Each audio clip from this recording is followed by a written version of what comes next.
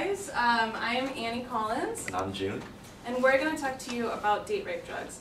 Now this is a unique class of drugs, and it's important to talk about because you will likely, either yourself or somebody you know, will be involved in these sorts of situations before you graduate high school, and it will go on to when you enter into college. So what are date rape drugs?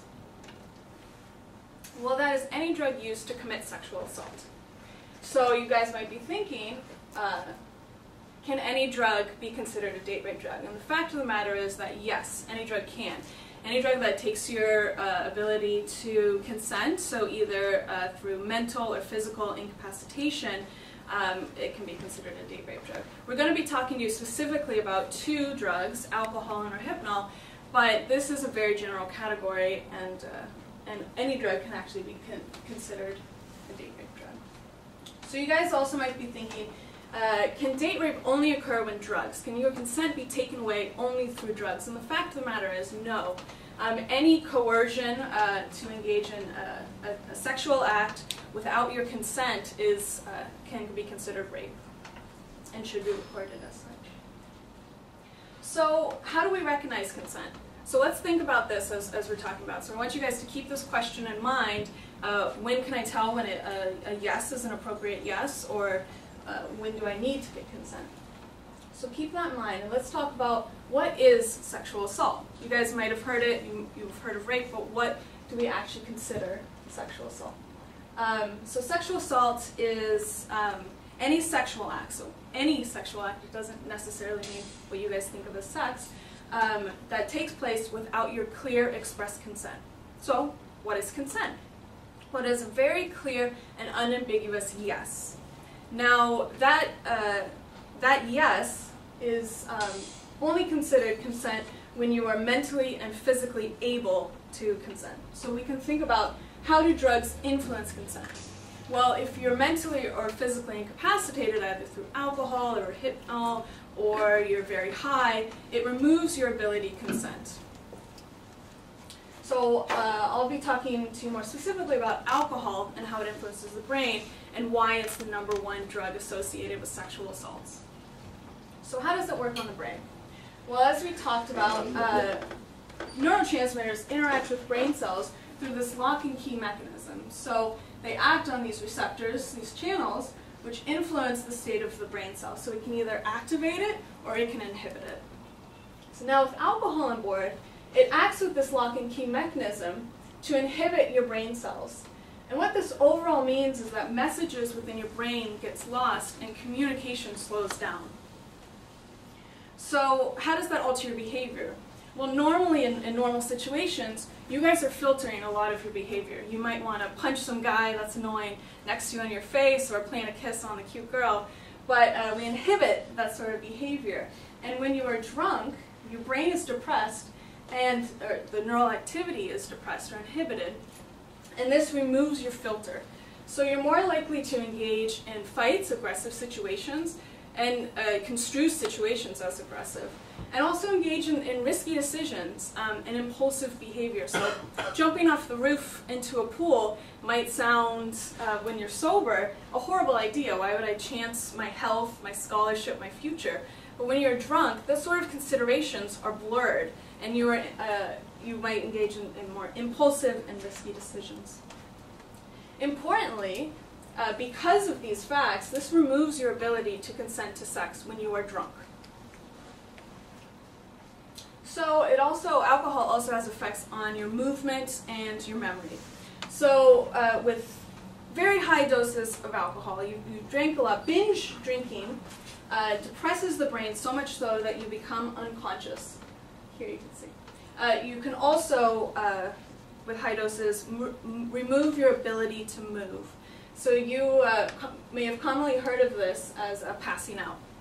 You can also have a scenario where your brain is unconscious, but you can still physically move. So I can still make eye contact, I can maybe get out some words, and I can somewhat walk and function, but the fact of the matter is the brain is still unconscious. And so when thinking about how do we view consent, either of these scenarios, consent cannot be given. So you can tell if somebody, clearly if somebody's in this state, right? They're passed out, they're incapacitated, they cannot move, consent cannot be given.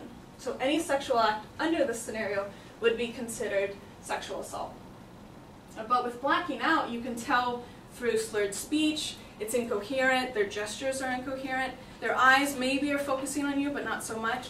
That person is incapable of giving consent, and so any sexual act in this state is considered sexual assault as well. Additionally, depressing the brain with alcohol impairs the brain's ability to form connections, to form memories. And so after binge drinking high doses of alcohol, you actually have memory impairments. So we've all heard of fetal alcohol syndrome, or maybe you guys have heard that it's bad to drink when you're pregnant, or when somebody's pregnant. And that's because the fetus is growing, there's neural development. That neural development takes place throughout your life up until around your mid-20s. So alcohol during your teen period, during your teen years, can alter the brain's connections and the development so much so that it can influence decision making throughout your whole life. So you're more likely to engage in risky decisions throughout your life, and also it leads to a higher propensity towards addiction. So we've all heard about a bunch of myths with alcohol. So if you guys think this statement is true, yell out true. If you think no, that's not true, yell out false. So coffee or other stimulants can counteract the effects of alcohol and sober you up. Who thinks that's true? True. True. Okay, let's see. False. Absolutely false. If anything, it will make you more physically active, but you will still be drunk. You can still not drive. You can still not function as a normal person. Okay. You should report sexual assault even if you were drinking underage or using illegal drugs. No, never. I don't want to go to jail. That is true. Even if you were using drugs or drinking underage, you should absolutely speak out about it to somebody who's safe. And somebody who's safe is people who do not blame you, who do not judge you, and encourage you to speak out about that. And within the pamphlet that we're passing out, there's a whole host of numbers that you can call and resources that you can look out in order to speak out about any incident that might have occurred. Okay, having only one drink can put you over the legal limit to drive. Who thinks that's true? No, never. Oops. True. True. Very fast true. True. Very fast told true. Fast true. I have to figure that out. So for you guys under 21, what's the legal drinking limit? Anyone know? 0.08. 0.08. It is actually 0.08 if you are over 21, and I think it is 0. You said it was 0.04. But at 0 if you are under 21. So do not drink and drive. Okay, alcohol is depressant. Hopefully you guys know what that means now. So when you've heard alcohol being classified as depressant, does that mean that it makes you feel sad and depressed? No. Yeah. When you're in love. Yeah. Oh man. Your animation isn't working. One of my pictures, but I'll figure it out. So that is false. So alcohol being a depressant means that it reduces your neural activity. It inhibits your brain. And so now June will be talking about Rohypnol. Forward light. Alright, so Annie has just talked to you about alcohol, now I'm going to talk to you about Rohypnol. So what is Rohypnol? So can anyone tell me what another name for Rohypnol is? That's exactly the answer I was looking for. So if you don't recognize Rohypnol by its name, you might recognize it by its other name called roofies. So some background information on Rohypnol. So Rohypnol is used as a treatment for insomnia or pre-surgery anesthetics. So before surgery, it's used as since Rohypnol is a depressant, it's used as it's used to induce anesthesia in the patient. But it should be noted that Rohypnol is illegal in the United States. So while Rohypnol is used for these causes in other parts of the world, in the United States, illegal. And when Rohypnol is used in the United States, it's usually smuggled in, and it's basically not legal. So Rohypnol, also known as roofies, is a date rape drug. So pop quiz, what is the definition of a date rape drug? Any drug. Any drug. Yes, can someone raise their hand and then tell me what they, from what Annie has talked about, what they think the definition of a date rape drug is? It makes you unconscious, so you feel sleepy and you can't give consent. Yes. So that might a more concise way to put it is that it's. Bringing down the students. I'm sorry. So a more concise way to put it is that it's any drug used to commit sexual assault, since it takes away the person's ability to consent.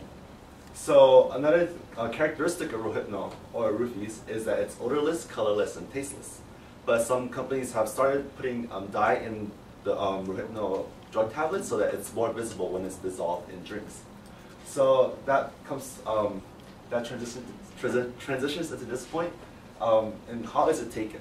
So the main method of intake that I want to go over is it being dissolved in drinks, which is most prominent in when it's used as a gateway drug.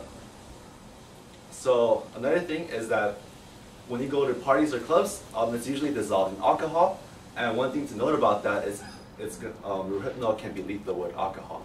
And that's because Rohypnol is a depressant, as Amir has talked about with depressants, and alcohol is also a depressant. And essentially it gives a doubly effect of the negative consequences of both Rohypnol and alcohol. And I'll go over this in the later slides. So what are its effects? So there are many effects that Rohypnol can cause on your body, but I'm going to go over just a few key effects. The first one is the loss of muscle control. So basically you lose control of what you can do to your body. Second thing is it gives a drunk-like behavior. So basically Rohypnol gives similar effects as alcohol. And third thing is it causes unfiltered behavior. So basically you have no filter on no filter on your behavior and in your actions. And the last thing is that when you're taking Rohypnol, you can't remember what happened while using the drug. So after you take Rohypnol, you'll basically don't remember anything that happened during the duration of the drug's effect. So how does Rohypnol work? So you see this animation in the alcohol presentation, but I'm going to go over it again. So you have the lock and key model where the neurotransmitter comes to the receptor, and it affects the brain cells. Now you have Rohypnol coming to the receptor, and now it's basically causing a depressing effect on the neurons in your body. Whoa. So now with alcohol, what happens? So first thing, you have the neurotransmitter acting on the receptor again. So you have alcohol coming in, as Annie showed. It comes in and affects the receptor, and it depresses the brain's the cells in your brain. And if you're taking it with Rohypnol, essentially both alcohol and Rohypnol acts on the receptor, and it causes an increased depressing effect on your brain. So what do you do if you think you've been drugged? So this is a point that I really want to emphasize. So if you think you've been drugged, make sure you get medical help as soon as possible. If you believe that you have been sexually assaulted, getting medical help is the first thing that you need to do. If you personally can't get medical help yourself, try to ask people around your friends to seek medical help for you. And the second thing is call the police. So make sure to report the situation. Don't be afraid to report the situation. Sexual assault is a very serious case, and we want that case to be reported as soon as possible. And the third thing is that you should get counseling and treatment. There are many resources out there available for everyone. I put, as you can see in our pamphlets, there are some hotlines and websites that you can visit for counseling and treatment, and make sure you utilize that. So one last thing I want to talk about is, this should say what should you do. But so let's say you're at a party and you suspect that your friend has been drugged. What should you do? Can anyone raise their hand and tell me one possible idea? Leave the party. Leave it alone. Let them go home with strangers. Okay, so leave the party. That's the answer that I was actually looking for. So what should you do? So the moment that you suspect that your friend has been might have been drugged, the best thing to do is to leave the scene of the party. Since your friend has, if your friend has been drugged with Rohypnol or alcohol, then they're gonna soon feel the effects of Rohypnol, and that's gonna affect their decision making and their actions. So you want to prevent that happening in the scene of the party to prevent possible cases of sexual assault.